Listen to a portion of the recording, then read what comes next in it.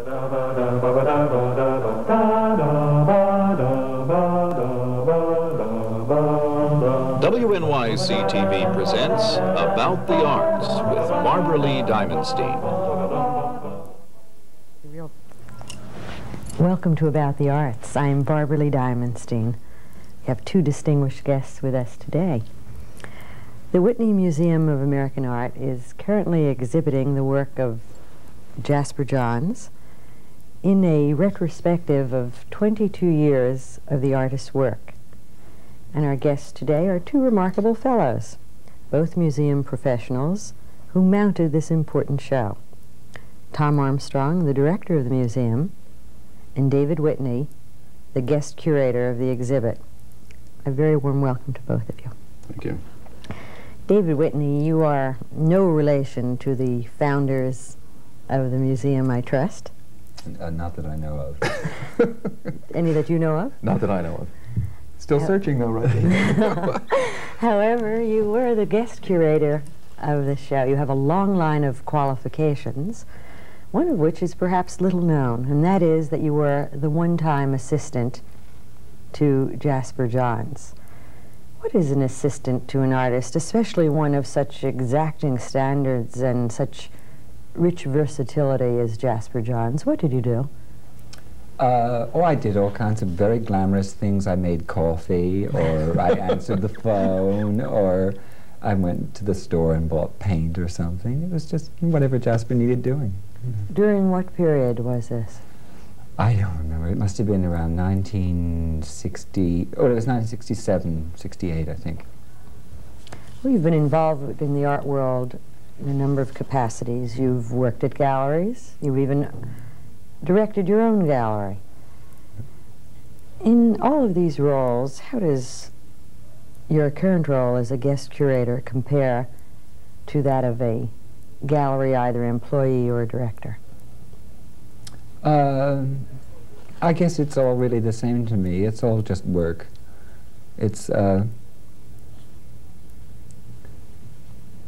I mean, it's fun doing the show, but it's really mainly just taking care of millions of details and being well organized. It's on a day-to-day basis, that's what it's about. You must have some opinions, Tom, about how the work of a gallery director differs from a museum director or curator. Or is that less and less? Well, David's right that I think the basic, it boils down to what he says is being well organized. Their pressures are entirely different on you, I think. A gallery director is in business and is selling art. It must be easier to be a gallery director. I think it must be, too. We don't have all those trustees looking at you all the time. Right. And, you know, all those people like a director, and you're underpaid. To continue that, he's going to be a gallery director. That's right. Listen, it's happening every day. Jasper Johns' work has been a major influence for a long time now. Why did you choose this time for a retrospective? How did that come about? Perhaps you can start by answering, David. You have to talk to the boss. He started it. We started it 3 years ago, and I really felt it would be approximately 10 to 11 years since the Jewish Museum had presented the first 10 years of Jasper's work, and that it was time. There was a whole generation of people who really didn't know his work that well, and that it was time to present a comprehensive look at this artist who had grown to be internationally acclaimed as one of the great painters of the 20th century, great artists of the 20th century. Well, you've accomplished that brilliantly. All of you, Jasper primarily, with the assist of both of you. What was your central concern in organizing this show, David? Excellence, I guess. I just wanted to be as good as it could be. How many works are there, and over what period of time do they range? There are 201 things, and they range. The earliest thing in the exhibition is 1955. And what is that work? It's the first American flag painting, and it's one of the things that's interesting to me about it is that the work is all mixed together because I think Jasper's so good in different media Perhaps you should define more carefully for people who are not as familiar with the organization of museum shows why it is such an original departure, what you have done, the manner in which you have organized the show. Most shows are organized, I guess, in terms of media. Yeah, I guess they are, and I just thought with Jasper that it was more appropriate to mix it together because he gives the same amount of attention and care to the making of a lithograph or a drawing or a piece of sculpture that he does to a painting. It seemed appropriate to have them mixed together. So that yours is chronological. In any specific period you will show paintings and lithographs and drawings. And drawings as well. Yeah. And sculpture. It's really very rare for to present an artist and present a mixed presentation, a mixed survey of the media that he's worked in, especially prints. I mean, to hang prints next to paintings. Mm-hmm. And sounds like a taboo in most museums. Well, no, I've dealt with curators who wouldn't hang drawings with sculpture, for instance. And why? For what reason? Well, there has been, I think, historically a kind of hierarchy of importance. And how does that go? Paintings and sculpture on a line, I guess, and then drawings and prints. What you say? Yes, so sure. But Jasper's been so instrumental in raising the level of accomplishment in the printmaking field, and is extremely well respected for what he's done, and so it's very important to present them, to show. And also he's a wonderful artist to do this with because he's dealing in compositions and in certain ways that travel through the media, right? Mm-hmm, mm-hmm. And he reuses images. I mean, in one place in the exhibition there's a coat hanger drawing that he made, and then a couple of rooms later a print that he made that's similar, but all of the themes carry through. One of the recurring images in John's work is the flag, the earliest of which you mentioned was the 1955 one shown in the current exhibit.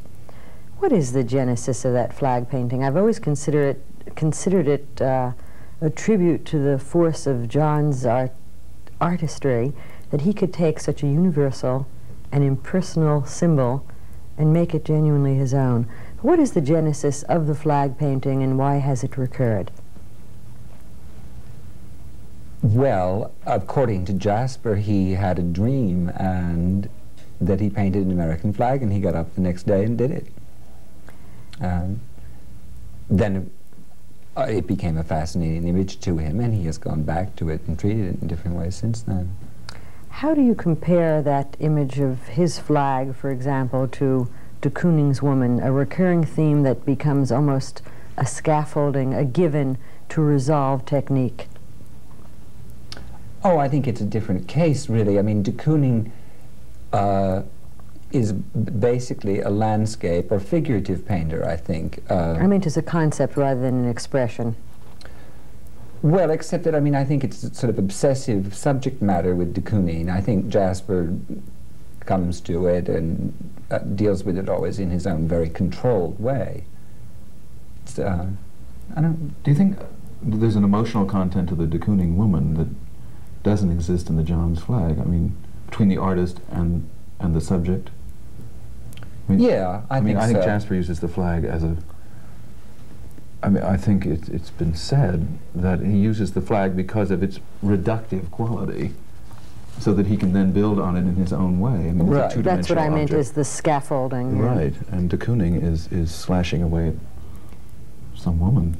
You know?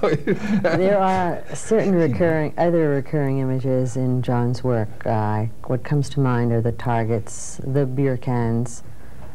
Can you talk about some of them? Well, he's especially interested in technique. I assume that's how some of those plaster heads came about. Well, I don't know that he's especially interested in technique. I think he has a unique knowledge of how different materials work. And he has a great awareness of different art materials, and he uses ones that, I mean, you're using the example of de Kooning, who I think he probably tends to use oil paint all the time. And Jasper's always got some new medium he's found, whether it's, you know, been intended for arts and crafts or something that he wants to try. And he always is able to master a new and strange medium and do something with it. Michael Crichton points out in the catalog, by the way, when new images enter Jasper's work, and it's usually accidental. I mean, it seems sort of like a happenstance.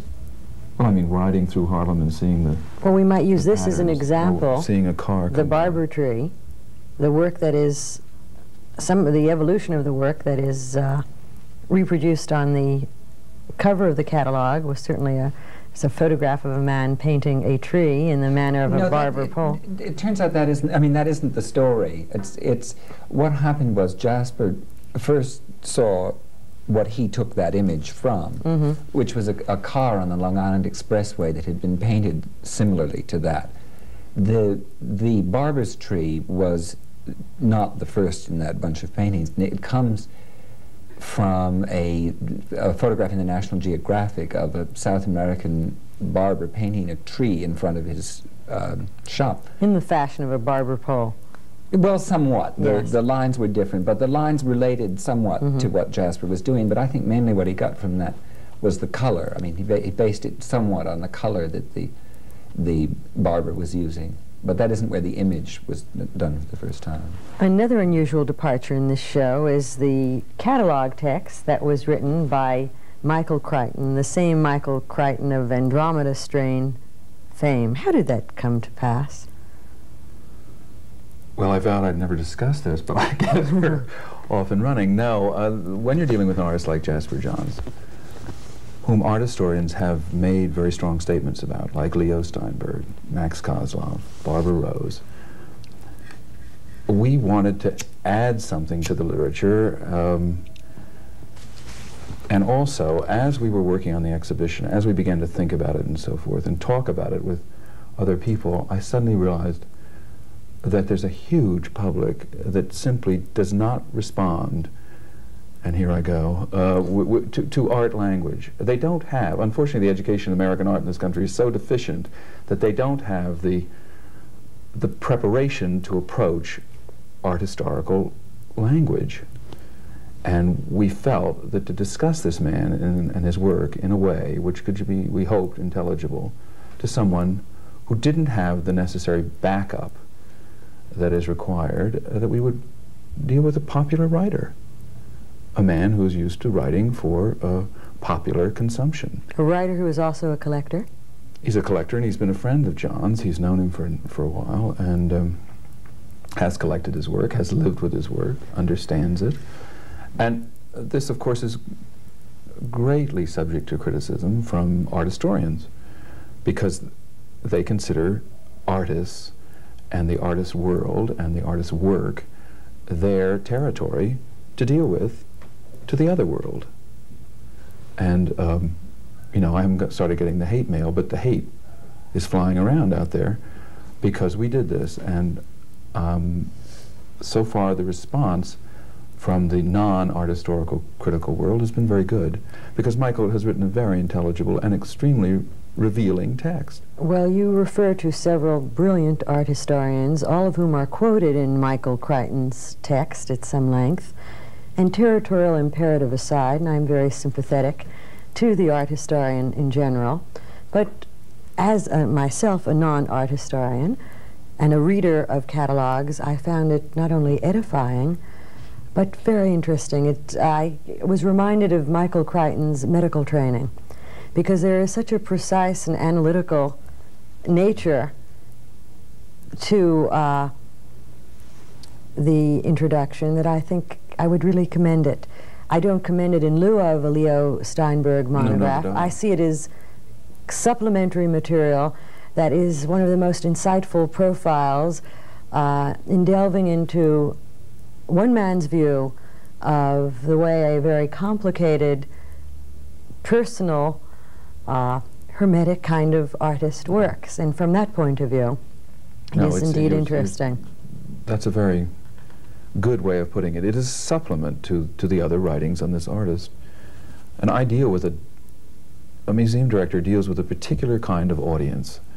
And I'm very anxious to educate that audience to a certain extent, and I think this text is educational.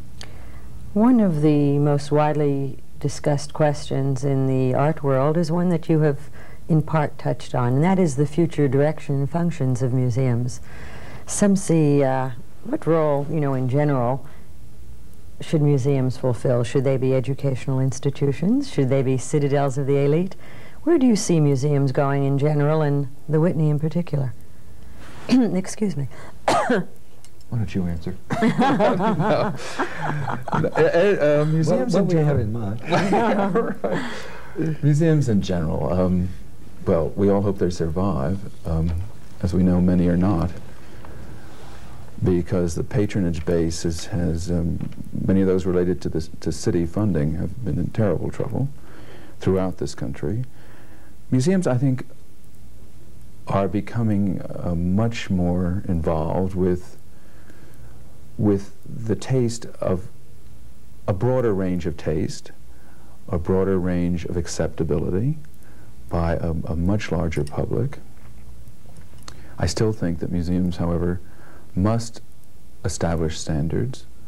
I don't believe in them as citadels. I don't believe in them as residents of the elite. That's one of the problems with many of the boards. David talked about boards of trustees.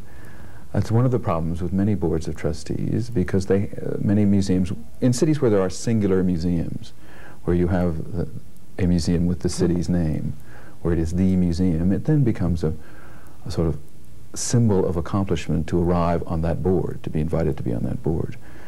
Well, does that still hold true, or is that true for an earlier America, when our concerns perhaps were not as socially, as broadly socially activist as they are now?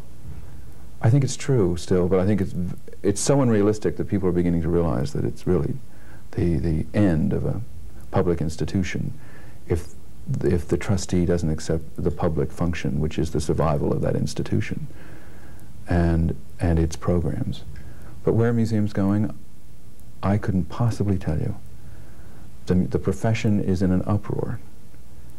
There are, well, we all know the Met's looking for a director. The Art Institute of Chicago has just chosen Alan Shestak as the director, who used to run the Yale Art Gallery. First-rate person? A first-rate person, absolutely. The Corcoran is looking for a director. People are leaving museums to go into other professions. Does this get complicated by the new problem, and that is the conversation and the activity that, for example, the Metropolitan is engaging in now, the question of the two-headed museum, one an art historian and one an administrator? How do you think that would work in museums? You might be especially suited to respond to that, and we'll know more in a moment why. I don't think it'll work. I think it's a very serious problem, and I think it... I spoke once somewhere like Wilmington, and somebody came up to me and said, "You really don't like trustees." That's not true at all. But I think in those institutions where the administrative head, where the man responsible for the financial condition of the institution is now becoming the primary person, has a great deal to do with the fact that the trustees have transferred that role to the administration of the museum. Are you saying there is a question of bottom lines that determine scholarship, so that it is often box office versus scholarship, or the fact that the person who controls how money is expended, if not directly, indirectly makes aesthetic determinations? I don't want to get into the box office. I think that's a way of sort of reducing it to popular terms. The situation is, if you have an administrator who is not capable of making aesthetic decisions, and he is making the primary decisions over he directs a man under him, and the business of the museum is aesthetic judgments. Where are you? When you come to what to buy, whom to support, what the education program will be, that sort of thing, the direction of the museum, too many influences enter into it that shouldn't be considered if the head of it is an administrator. And I think staffs really resent it. Professional people resent this tremendously. You've had a situation in Chicago where this existed. You have a situation presumably on the way at the Met, and I think the staffs of these museums are very upset. Why don't we ask this professional person, do you confirm Tom's view? What's your opinion about this two-headed, what do you call a two-headed troika? Two-headed troika? A duet? I don't know what you call it. Thank you. I don't really have an answer. I think. Do you have an opinion? No, I don't. I really don't. One of the reasons that I said that Tom was particularly suited to reply to this question of administrative head versus art historian is he, in various times in his life, has been both. It's about 11 or 12 years ago that there you were, was it a Wall Street businessman? Yeah. How do you end up being, you have a new view of I've him. been keeping it from certain Now people. you know why it's the only museum that is running in the black. No. Not, red, that was last red. week? No, That was last we are week. in the red. You hear that, New York State Council for the Arts? Very much in the red. But you are in the pink. No. And before that, how did a man who 11 years ago was a businessman end up being the director of the country's foremost museum of American art? Luck. It was all being in the right place at the right Sure, time. it wasn't pushing. It was a lot of ambition. I'm an overachiever. But What were some of those places that you were in? I was head of the Rockefeller Folk Art Collection in Williamsburg. Virginia, that is. Right, where I couldn't achieve. And so I went on and became the director of the Pennsylvania Academy. In fact, while you were at the Pennsylvania Academy, which I guess is the nation's oldest Museum and Art School. of its kind, you also initiated, I guess, its great expansion program. That's right. When I went to the Pennsylvania Academy, there was an architect in Philadelphia who wouldn't want this known, who was going to buy the building and turn it into his studio because one of the trustees wanted to take the collection and put it into a building that he was building and distinguish that building. And here you had a great 19th century eclectic structure by Frank Furness that was considered by Philadelphians a musty old Victorian structure. What they didn't realize is that they had a really primary example of 19th century American architecture, and they saved it. It was great. Well, you had a great part in that, too. And you came to New York, I guess it's 3 or 4 years ago now? I became the director 3 years ago. I came 3.5 years. How have things changed in the period that you've been here? Barbara Rose says I've gotten self-confidence. And the museum hasn't gotten much worse. No, it's surviving. How have things changed? I don't know. I think the museum has changed, and I'm very much criticized for changing it. But it's changed in a way that I think it had to change. And how would you describe that change? It's assumed a sort of tougher role in terms of presenting what David was talking about before, choosing Jasper Johns' work. He was looking for excellence. And that is our primary consideration. Well, you've certainly reflected that in your plans for the rest of the year. You are about to, I guess, mount the first museum retrospective of Saul Steinberg. That's right. And when does that take place? It takes place in the spring. And we're very much anticipating it. Harold Rosenberg has written that catalog. And I haven't seen the text yet, but there have been long conversations between the three of us, and it's wonderful to be included in those when those two men talk, because there's a great understanding between them. And I think that it'll be an outstanding exhibition. Well, I'm eager to see that. I guess most everyone is very much concerned about museums' future direction, and very practically about museum funding. Where to get it, how to best spend it, and the rights and the responsibilities of both the donors and the recipients. This particular exhibit was co-sponsored by both the National Endowment for the Arts and by Philip Morris. What influence does a corporation or the government who gives money for a specific exhibit have on the final presentation of that exhibit? Zero, didn't you say? Yes. Yes, on the exhibit, sure. I mean, one never hears another word from the National Endowment. They send their money very nicely, and that's the last you hear of them. And with a sponsor, I think it's always more complicated because they want a certain amount of involvement, but not in the choice of the paintings or anything. I mean, just in the arrangements of the thing. No, but I mean, as for what is in the exhibition, they certainly in this case they had nothing to say about it. We had I think you should understand that museums are really on guard against this. We had a certain situation recently where a corporation wanted involvement or censure to something we were doing, and I'm very proud of the people I work with, especially my trustees, because they said give them the money back. And it would have meant the trustees would have had to assume the financial burden of the exhibition. They were very ready to. Well, they certainly assume the ethical burden. In the period, the 3.5 years that you have been there, what is what you consider to be your greatest pleasure in being the director of that museum? Working with artists. I mean, there is no greater pleasure or satisfaction. It sounds awfully maudlin, but there is no greater satisfaction than seeing Marc de Souvreau erect a sculpture in Battery Park. I mean, that's the first time I'd ever seen one of those full-scale things in New York City.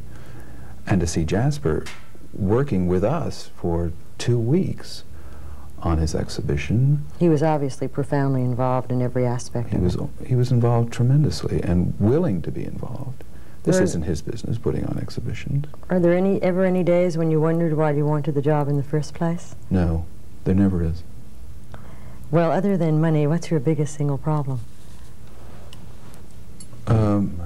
Money. More money. David, no. what's your plan next? I know you're going to guest curate another show. Will that, I hope, be at the Whitney? Mm-hmm. Can you tell us the subject? No. No. Can you give us a hint? No, we cannot. Now, Barbara Lee, back and off. on that teaser note, two very special thanks. The one thing we know is whether we know the subject matter or not, it will be characterized by excellence with the collaboration of the two of you. Special thanks for being with us today, Tom Armstrong, director of the Whitney Museum, David Whitney, guest curator of the Jasper Johns exhibition at the Whitney. I'm Barbara Lee Diamondstein, and thank you, audience, for being with us, too. Ba